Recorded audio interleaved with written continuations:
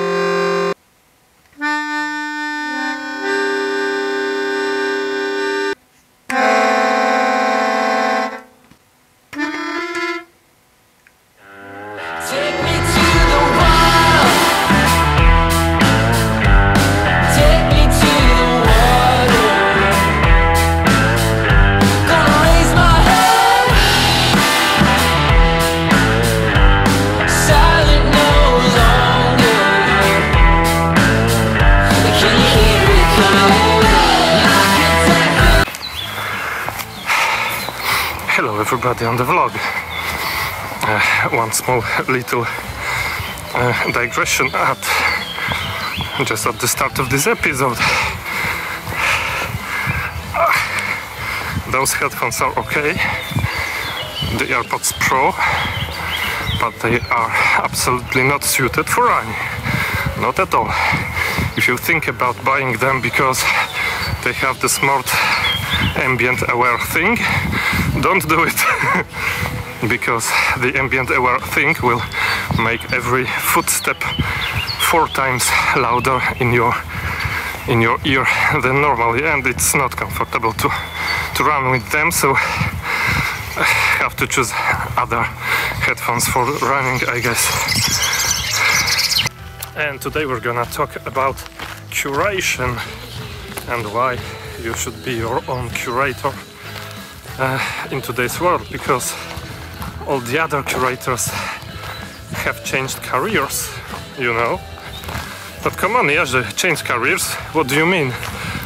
Yeah, I mean that all the people that were curators earlier, 10-15 years ago, now are doing something else because they have been laid off, or or the business model of their employer has changed so much that they have nothing to do anymore as curators.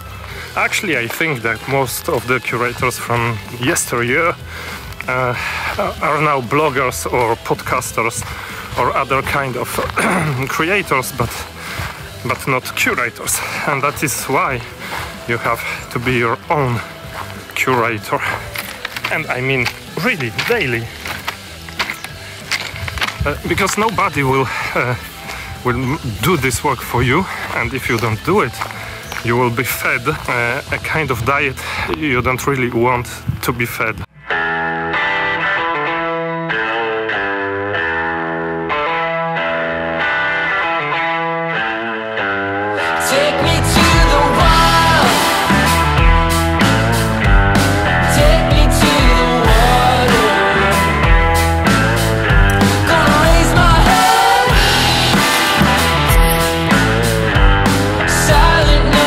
Okay, so what's the point with the curation thing? The point is that because every good journalist, every good publisher already left the job, the career that he or she had, you are left with streams of news, streams of uncurated information, streams of RSS feeds that really you have to decide whether you want to watch or consume them or not.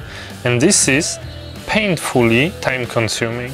And please don't be fooled by saying that, oh, it's the liberty, it's the freedom, it's the democracy, and you can do it. You should not be forced to choose which media to consume, especially if you're not the specialist in that field. And earlier, 15 years ago, 20 years ago, 40 years ago, it was different because you had the journalists and the publishers that took very meticulously and very seriously their jobs, and they have chosen the information before presenting it to you.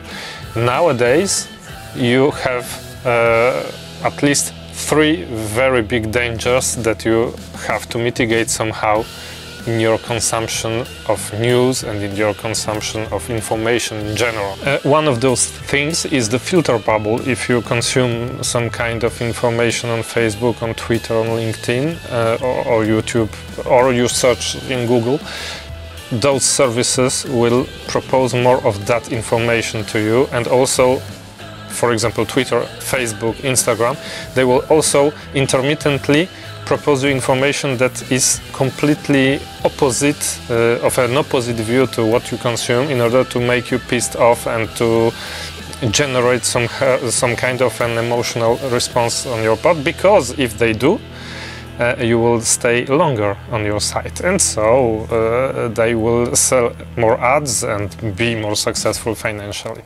So this was the first problem. The second thing is that you will lose a lot of time to curate the information you will consume, because it will be your job to decide whether the information you are receiving is okay or not.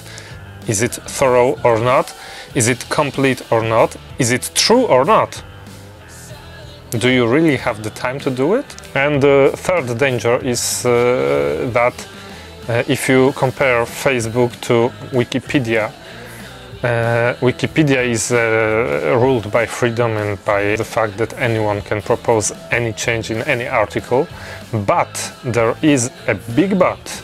There is a lot of people that are Wikipedia editors that are basically their job, their passion, because they are not paid for that, is to watch for any kind of misleading information or straightforward false facts that could be entered in those articles. Whereas on Facebook you don't have editors on Facebook. On Twitter you don't have editors on Twitter. In your Google News feed or Apple News feed you don't have editors.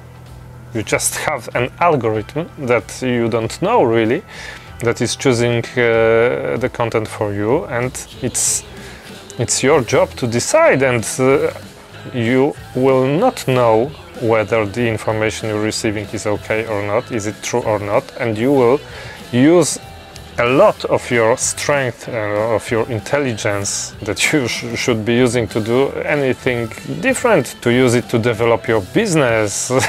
You will use it to basically decide whether the information you are consuming is okay or not. So today you have to be your own curator, and I think that there is one strategy that is the best, is to consider that the platform is the message. And that means that if you know that Facebook, Twitter, Instagram is offering you things that are based on an algorithm, well, don't consume information at all on those platforms. Choose platforms where there is no algorithm, where you don't have to be a curator of your information, but that you know that there are people like in Wikipedia that are doing this job and that are professional in doing this job. And you will have a lot of free time.